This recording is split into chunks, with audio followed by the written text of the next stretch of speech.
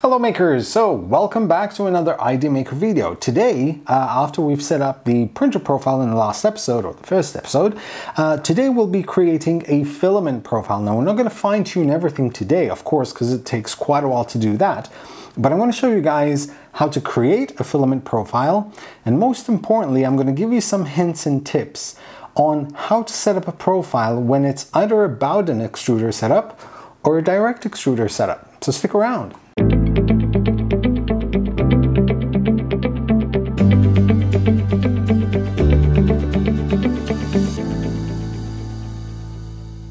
Now there's always debates going on online on whether the best setup is Bowden or direct. Some say Bowden is much faster and therefore can print quicker, while direct is a bit more precise because you have less length from the extruder to the hot end when it comes to the filament path. Well, it's all relative to how your filament profile is dialed in. But anyway, today we're going to set up this filament profile on IdeaMaker just to get you up and running. We'll do a test print, and then in the following episodes what we're going to do is start fine-tuning these settings. Now if you guys like these tips and tricks, make sure to follow IdeaMaker on Twitter and Facebook because they tend to update posts with all these awesome tips and tricks which you guys can use. So for now we're going to head to the PC, open up IdeaMaker and start creating a profile. Okay, so first things first, what we're going to do is open IdeaMaker and throw in any random model. I use this cylinder here because, well, it's very simple and it always gives you a bit of information about what's wrong with the slicing profile. So what we're going to do today is just create a basic profile. We're not going to fine tune the profile.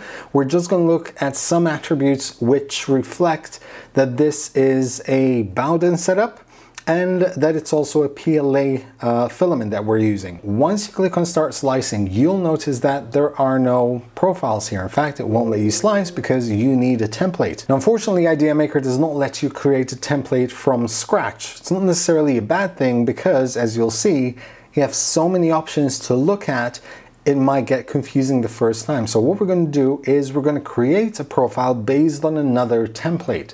So the first thing we're going to do is we're going to enter a name.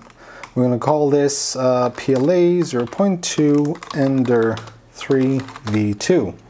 And we're going to copy the template from another template that we have. Now, I have quite a few printers here, but everyone will have all these raised printers. So just click on the Pro 2 Plus, which is fine. Filament is a PLA 1.75. You'll have an option, all the options here to choose from. And then we'll also use a template like a basic filament template, which in this case, a standard Pro 2 Plus PLA is fine. Once you click OK, you've created the template and essentially you can already start printing by just clicking OK here and then slice. If you preview it, you'll see that, it sliced the model, but you don't know what speed it's printing at, the temperature it's printing at. You might not want that raft over there.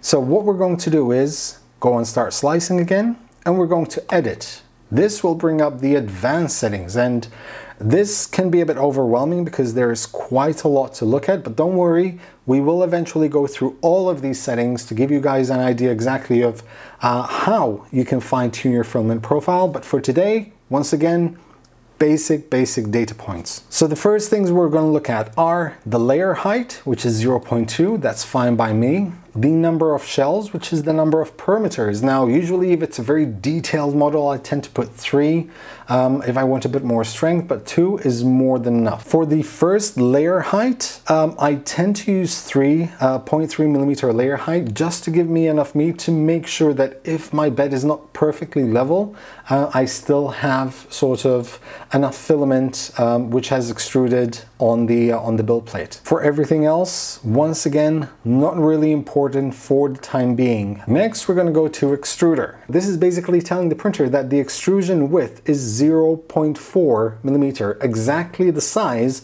of the orifice of the nozzle.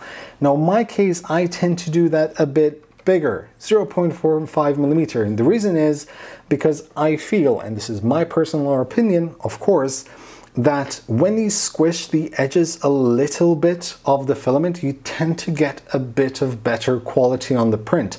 But once again, you can do that any amount over 0.4, for example, and then just work your way from there. Retraction. Now this is important because we are using a Bowden extruder instead of a direct, and this is where one of the first differences come in. What we're going to look at is the retraction material amount, and that is the amount of retraction we're going to perform when it stops in a layer, for example, or it wants to move to another place. Retraction is the amount of filament it will retract or pull back from the nozzle while it moves, so it doesn't ooze.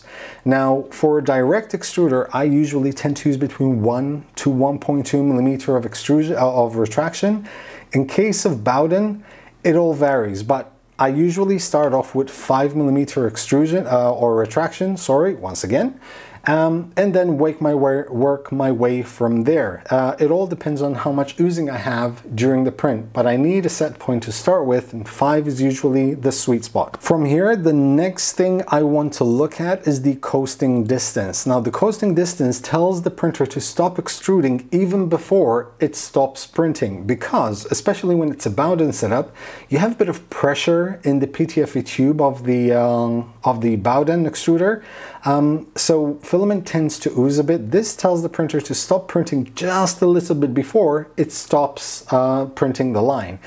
In my case, once again, I start off with a 0.2 millimeter coasting distance and then work my way from there. Wiping is also something I'm going to leave out completely for now. We're going to go to infill. This you can leave as standard because it all depends on what you're printing. For now, we're going to leave it as it is. Solid fill refers to the top and bottom layers. One awesome thing about IdeaMaker is the fact that it has different settings for top and layer bottoms from the rest of the print, but not just speed, pretty much everything you can think of. So for this, for now, all we're going to look at is the amount of top and bottom layers, which in my case, 4 top and 3 bottom layers for this test piece are more than enough. Next, you have supports. In this case, we will not be using supports. Platform addition. Now, we saw that there was a raft in the preview. We don't want that, or at least I don't want that. I usually use a skirt only. So I'm going to change that to skirt and leave everything as it is. Cooling, we will be using PLA. Now, on the Ender 3v2, the fan is not that strong, so we're just going to leave it at 100%. Starting off from layer 2. Temperature, once again, it depends on the filament. We're going to do PLA and we're going to be printing about 50 millimeters a second. So I believe 205 degrees Celsius should be enough. Once again, we can change that as we go along, but for now, we just want to create a template. So 60 for the bed, 205 for the extruder should be fine. Speed, once again, we're going to leave this at default, 50 millimeters a second for the default printed speed. I'm happy with that. The other thing you can look at down here is the slowdown for the first few layers. I usually turn this to 1 because all I want is to slow down for the base layer. Everything else prints normally. The advanced option here only has one thing you really want to look at, and that is the override filament settings. Now, filaments like PLA tend to expand when they heat up, like most filaments do. So this sort of compensates for that expansion. Now, in my case, I tend to start off at 95%, just as a starting point, and then I can work my way from there. Once again, this will be a full episode on its own because it's quite important to make sure that the lines that you're printing with the filament actually connect with each other and produce the right quality. When it comes to ooze, what I would suggest to start off with, remove this wipe wall here because that's mainly for dual extruders. On the other tab, you have a few more things which we'll talk about at a later stage, but basically it has things like gap fills and shells, repairing models. You can pause it at height if you want to change the filament, for example, color during a mid-print. It has the bridging menu here, which I did an episode on a while back. You can check that in the link that's appearing now on the top right-hand side. And finally, you have the G-code. Now, this is the start and end code. A lot of people will know what this is, but it's basically instructions to what the printer should be doing at the start and the end of the print, or before the start of the print and after the print has finished. In my case, what I tend to do is I use my own template. I will leave it in the video description. But basically the start code tells the printer to home all axes and then draw a purge line on the side just to purge the filament and start printing. The end code, on the other hand, even simpler, and that is to turn off the extruder, the bed, and just move the hot end away from the part so you can remove it safely, and finally disable the motors and turn the fans. This is actually a start and end code which I stole off Filament Frenzy quite a while back, so thank you, Tom. Now that that's done, I'm going to save it. I'm going to slice the model once again. I'm going to preview it, and I can see that the raft is gone and everything looks fine. So what I'm going to do is now export this to local disk, which is saving it to a memory card, stick it in the Ender 3 V2, and start printing, and we can take it from there.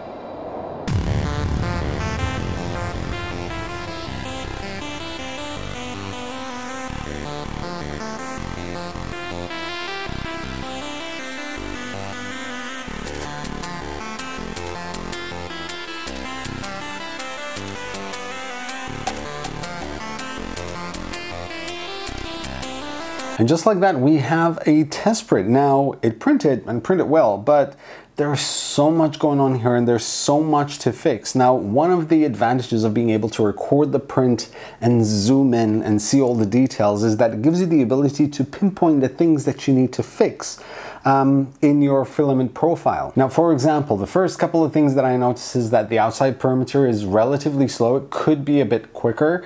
I usually use half the speed for the outside perimeter, but this seemed a bit too slow for me. Now, the info was printing at 80 millimeters a second, and it printed it really well. So I know that the overall speed, which I use, which is 50 millimeters a second, can probably be bumped up to about 55 or 60, and it still produce a good quality print. Another thing you'll probably notice is that there is sort of like a little blob coming out whenever it's starting the perimeter. Now, two things are happening there. One, I need to remove the retraction between perimeters. So basically when it does a perimeter, it retracts and then starts the second perimeter. And that I tend to remove. I don't really need that. The second thing is that little blotch that comes out before it starts the perimeter. It should just move to a spot and start printing without actually having to extrude that little bit extra at the start. Now, it looks, when you magnify it, it looks like a lot of amount. In reality, it's relatively small, but it makes a huge difference, especially in the seam and the start of the outside perimeter, because you get these little artifacts which make it an inconsistent surface. Now, that particular blotch that comes out is an extra start distance or an extra start amount in IdeaMaker, and we'll get into that much more in detail in the next episode. But to give you an idea, what's happening is that the filament is being retracted 5 millimeters. It moves to a place, detracts that 5 millimeters back, but what happens is that there was still a little bit of plastic in the nozzle which was heating up and expanding, and when it pushes back those 5 millimeters, that little bit of extra filament always comes out. So what you do is you set an extra start amount of, let's say, minus 0.20 millimeters, so it doesn't detract or re-extrude those 5 millimeters of the retraction in full amount. Just a little bit less so you avoid that blotch, but we'll get back into that in the next episode. Then there's also the flow rate, which we need to fix. I said that I believe at about 95%, so having that a little bit more will definitely help, because as you can see, the top layer has a few microscopic gaps in between, and that needs to be fixed. So that is it for the second episode for filament profile tuning. Now it starts to get interesting, because now we have the basis of our filament profile, and next it's starting to dial in, and we start dialing in the retractions, the extra start amount, as I mentioned. We'll also do the flow rate, and it'll get interesting, and hopefully with with this series, you'll be able to start up using your IdeaMaker profile in the best way possible. And also don't forget that there's IdeaMaker.io, which is a website containing all the profiles which are uploaded by the community, including myself there. It just makes it easier to have a repository for all these filament profiles. So yeah, make sure you check that out just in case your printer is there and you don't have to fiddle around with your filament profile. That is it for me, guys. Thank you very much for watching. I want to thank my awesome patrons for being there, my rock, my support to be able to continue with this channel. If you have any questions, leave them in the comment section below. Make sure you like, share, subscribe. And as always, happy making, guys.